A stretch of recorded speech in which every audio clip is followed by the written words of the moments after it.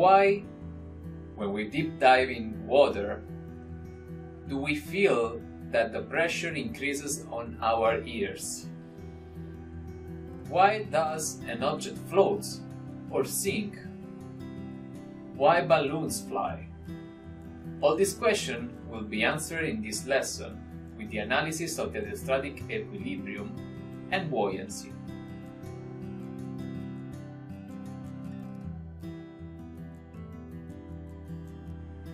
Let's start with the hydrostatic equilibrium. Consider a small cubic region of dimension dx, dy, and dz.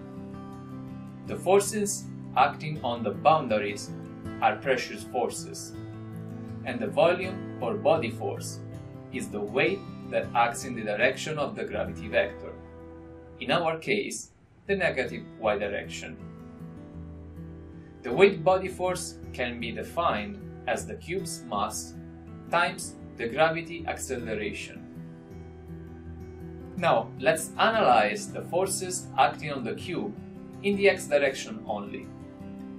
Starting from the left side, we have that the pressure acting on the side of the volume creates a pressure force. On the right side, the pressure plus a small variation is applied in the opposite direction than the pressure we have on the left face of the cube. In order to be in equilibrium, the sum of these two forces needs to be equal to 0. Repeating the same steps for the other two directions, we complete the equilibrium equations. The equations can be then simplified in this final form that tells us that the pressure varies only in the direction of the gravity vector. Let's now see how we can use the hydrostatic equation we just derived.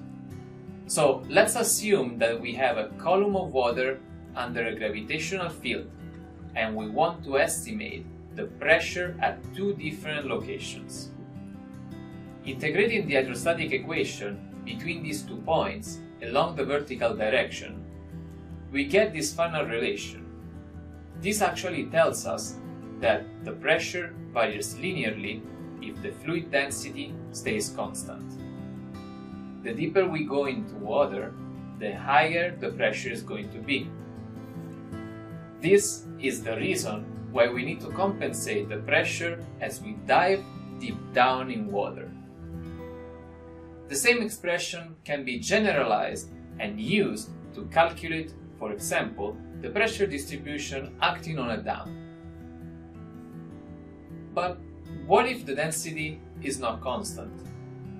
The density can be then calculated using the ideal gas law. Combining this relation with the hydrostatic equilibrium equation and then integrating along the y direction give us this final expression. Under the assumption of constant temperature. For non-constant density, the pressure varies exponentially with altitude. Now, let's see if this is actually a reasonable assumption. We are going to use this formula to calculate the pressure at the top of Mount Everest. Assuming a temperature at sea level of 300 kelvins, we get that the pressure on Mount Everest is equal to 277 millimeters of mercury. This result is about 10% off than the real pressure that we will have on top of the Mount Everest. The solution is not exact because the temperature is not constant along this large variation of altitude. However, the expression we found gives us a reasonable approximation at lower altitude. So far, we found out how to calculate the pressure at different height. Now we can extend this analysis to submerged bodies, for example, submarines, ROVs or AUVs, and calculate what is the pressure that they need to sustain while operating underwater. Integrating the pressure over the body surface, we can also estimate the force and the moment that will act on the vehicle. Now, let's travel back in time. We are in ancient Greece when Archimedes discovered his famous principle. King Hieron II of Syracuse asked Archimedes to find a way to determine if his crown was made of pure gold. Archimedes found out while bathing that the amount of water spilled out of this tub must be related to his weight and volume. Archimedes' principle states that the pressure force acting on a body immersed in a static fluid equals to the weight that the fluid displaces. Consider now a body of a generic shape, where omega is its volume. The object is subject to a pressure field dictated by the gravitational field. Integrating the pressure over the surface of the body, we can estimate the pressure force acting on it. Using a simple theorem, we can transform the surface integral into a volume integral and find that the pressure force is equal to the volume integral of the gradient of the pressure.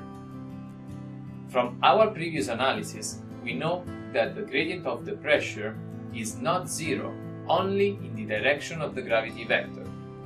In our case, we assume the y direction. Substituting the terms, we get this final expression.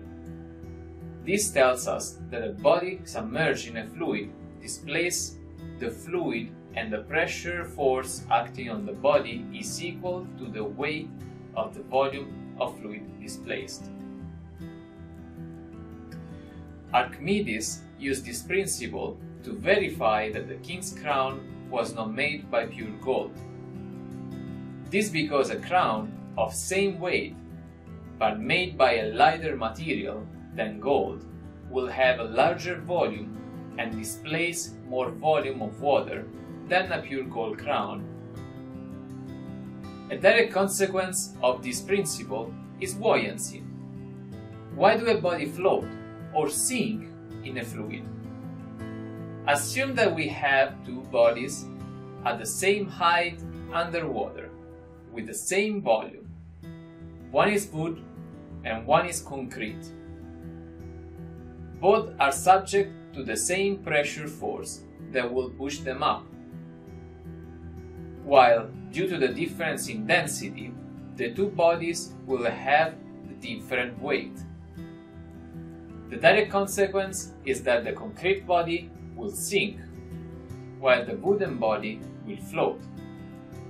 The concrete body has a negative buoyancy, while the wood has a positive buoyancy. We can also define a different kind of buoyancy, called neutral buoyancy. This is typically used by scuba divers in order to be able to maintain the same position if they are not moving. Neutral buoyancy is achieved when the force generated by the fluid pressure is equal to the weight of the scuba diver. We can also analyze buoyancy from a different point of view, introducing the concept of specific gravity. Specific gravity is the ratio of density of a substance over the density of water at 4 Celsius degrees. When this ratio is less than 1, we have positive buoyancy and the body will float. If it's equal to 1, we have neutral buoyancy and the body will stay in its original position. While if the specific gravity is larger than 1, the body will sink due to negative buoyancy. Buoyancy is the reason why balloons, lanterns, blimps fly in the sky.